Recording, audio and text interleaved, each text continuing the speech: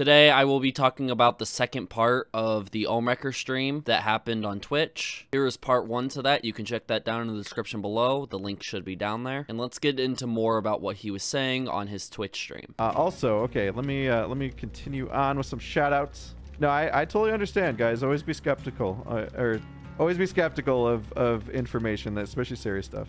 I totally get it.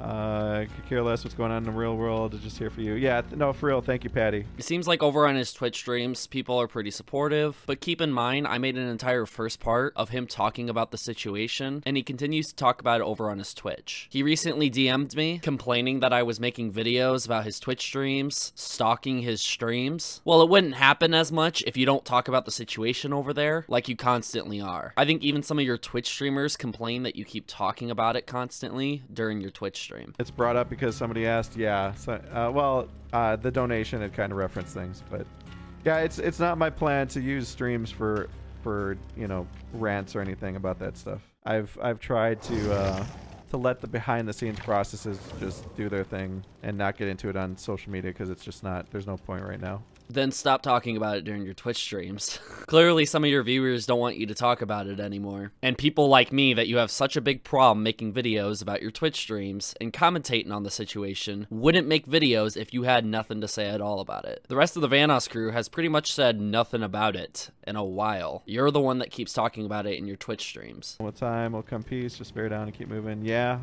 keep trucking. I know I tell you guys that all the time. Trust me, I've had to. It definitely has been challenging at times. There's been a lot of serious things being said, threats, all that stuff.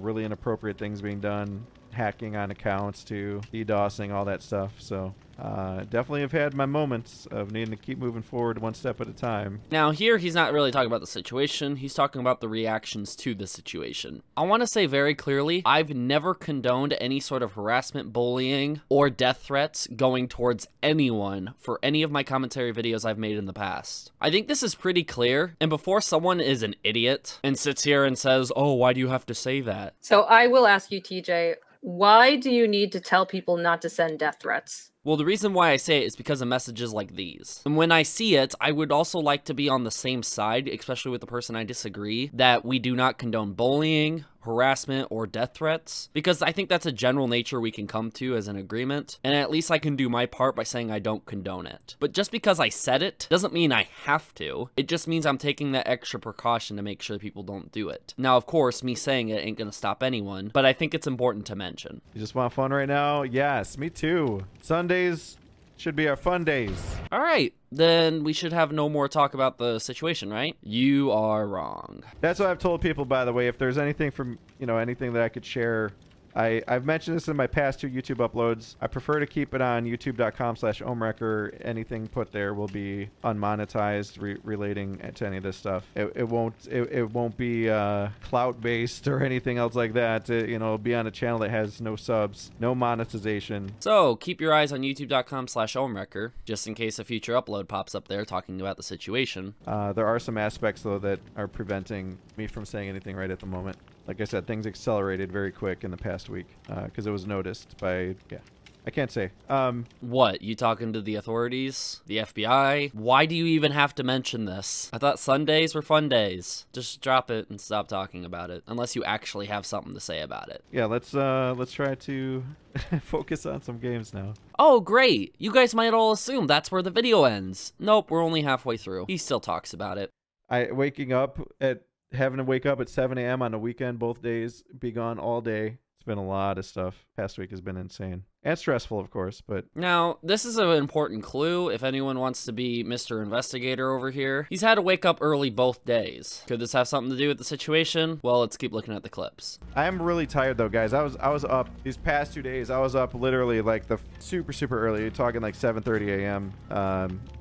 Yeah, I had to take care of some stuff that just, you know, I had no choice but to be up early because, you know, the rest of the world operates on normal day hours, and with just the craziness of the past week, I had to do this. The rest of the world operates on normal day hours. Now, this could literally be anything. He could be meeting up with a lawyer. He could be sitting here contacting more authorities. Something that requires him to wake up early, go to a court, something. I have no idea. But again, talking about this just gets people to theorize, being like, what the hell are you talking about? What do you mean by any of this? And you could have just shut up and continue playing your game, but you continue to still talk about it. Yeah, I've been up now for, oh geez, how many hours? 19 hours?